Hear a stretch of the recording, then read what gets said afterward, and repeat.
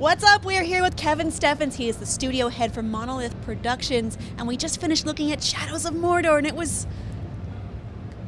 immediately addicting. I really enjoyed it. I have so many questions, and I know you can't answer all of them, but let's just start off the top.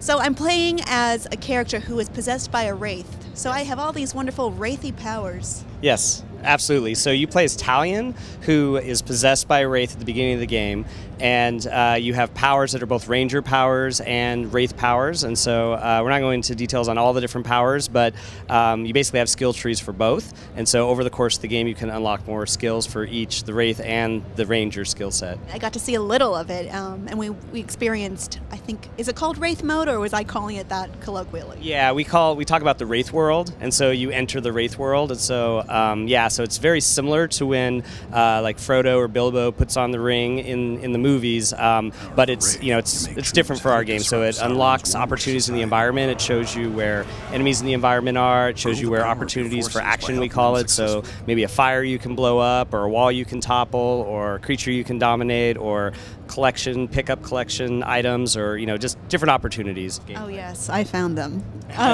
So there's many options you can do with. Is it just messing with the orcs is my main goal, or at least in the demo? No, that's absolutely not. So there's a full story mode. There's multiple characters that you're going to interact with. There's definitely a deep story. I mean, the overarching goal of the game is to take on Sauron, basically. And so basically interacting with the Nemesis System, interacting with the Orc Society, that's one of your tools in your toolbox. So and that's really what we're bringing that's new to the genre, we believe, is the Nemesis System, and that's why that's been the focus of this demo, is to show you how any orc that you come in contact with can become your ultimate nemesis. So there is no nameless orcs in our game. Every single one of them can kill you, can level up, can be dominated by you, can kill other orcs in the society and raise up in power and ultimately become a war chief that then you later can either kill or dominate. And it's an ongoing society of just death and destruction, basically. So in the Sauron's army mode, you could see the world just going on without you if you are defeated. Yep.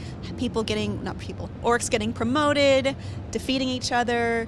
I did use a lot of the domination mode, which is just one way. One way you can kill or you can dominate, whatever your style is. Right. I liked that a lot. Good. Can you tell me about that a little bit more? Sure. So being possessed by this Wraith, you, over the course of the game, get the ability to dominate the orcs in the world. And so when you dominate an orc, you can command the orc to either go and murder other orcs or to take on become a bodyguard of a war chief. They can infiltrate other war chiefs. If they're a bodyguard already, they can actually go and they can try to kill their master. And the beautiful thing is it's just a hierarchy of power. And so if one war chief falls, another is going to take his place. It's really a brutal behind enemy lines. The orcs are just it's like a prison yard. It's like they're just fighting each other for dominance. That's really the way we think about it. And so it's something where what you're trying to do is gather as many as you can to your side, and so you have the power to dominate and control them. And then once you have them under your power, you can send them to to attack other orcs or to dominate war chiefs. So there's also the other animals in the environment too. So there's the Caragors. Did you see the Caragors? So they're like the big cats of Mordor. So you can dominate the Caragors. You can ride the Caragors. They have lots of powers too. So they can chew up orcs, and they can climb. So there's all these different opportunities what you can do once you start dominating the world. Yeah, I saw that right away, even in the demo. I did dominate one of the Caragors. Caragor. And also, I'm not sure what it was called. It looked like a troll. It's a Graug. Yeah, so it's big, giant, troll-like, but not a troll. It's they eat trolls for breakfast. So it's basically everything in Mordor is kind of turned up to 11. It's more powerful than the things you've come to know, because it's been an untamed area, just kind of open to grow, and it's it's a dog eat dog world. So yeah, the Graugs are a really fun creature, and that's another thing. You can dominate the Graugs, and you can ride the Graugs around, and they're just like giant tanks of destruction. They were very docile, considering how large they were and how horrifyingly scary they were. I did like how each not even maybe a captain, maybe a warlord, they all had their own specific list of vulnerabilities and strengths. And maybe I want to build myself up to a certain one or use something I'm strong at. So it seems like there's a endless strategy part. Yeah, it really is true. Every orc is unique for your game, so it's completely procedurally generated. The demo we're doing today, it's different every time, which makes it difficult to demo, but it's a great game to play because your game's going to be different than your friend's game. Every time you play the game is going to be different. Every orc is different. All the attributes that you talked about, the traits, as we call them, the strengths and weakness that are different for each one. So they have personalities, they have their appearance, they have their traits. So it really is a unique experience. Everybody will have different game. No one will have the same game. And that's the thing we're most excited about, is just that it is this procedural approach to enemies. It's really taking enemies from being just faceless kind of cannon fodder and turning each one into the potential to be your ultimate nemesis.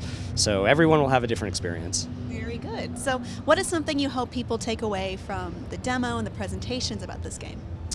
Just what I just said, that it's unique. I mean, that we're actually giving you an experience that will not be the same for you or for your friends. Everybody will interact with orcs in a way that is completely unique to their experience, and they'll have a relationship with enemies that they've never had in a game before, where they'll fight with the same enemy over and over. It'll be like, it's kind of like the way we talk about it's your ultimate villain. It's like, if you can imagine an experience where you've built this relationship where you beat him one time, he beats you another time, and you go back and forth and you get to know each other, and the enemies comment on it. They remember what happens. If they run away, they'll remember that. If you run away, they'll remember that. And the next time they see you, they're going to tell you, I remember you. You ran away from me. And so it's really a unique experience. As a big fan of revenge, this sounds fascinating.